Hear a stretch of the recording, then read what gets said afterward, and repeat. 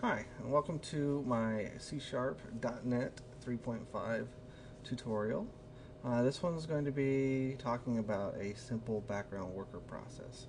My name is John Seaton, and we'll be walking through this in a multi-part series. This will be the introduction, and the next one will be actually diving into some code. What we're going to do is we're going to look at how to create a simple background worker. The idea is to be able to have a form and still interact with that form while doing processing in the background that might normally cause the form to lock up and be inaccessible during that time. Another reason for this is you don't always want to involve the full-fledged background worker process that Microsoft has, and it takes a little while to set up. So if you're going to do a big project, it's probably better to go that route. But if you're going to do a little one-off, a little program here or there to help you out, and you know you're going to be doing some stuff that's going to hang up the form, and there's a good simple method for accomplishing the same thing with very minimal code.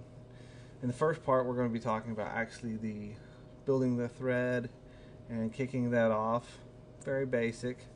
In the second one, we're going to be talking more about how to interact with form controls from another thread.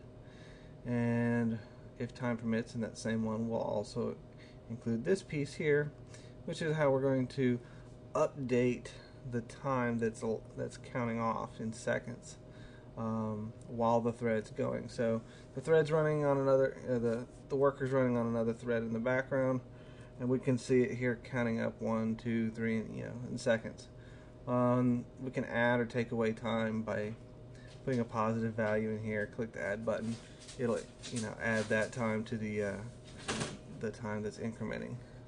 And pardon my dog's going nuts in the background there. Like I said, we can decrement that time as well by putting in a negative number. And I'll show all that in the third one. So that's what we got to look forward to, and so we'll get started on that in the second one. Again, my name is John Seaton, and we'll see you on the second one.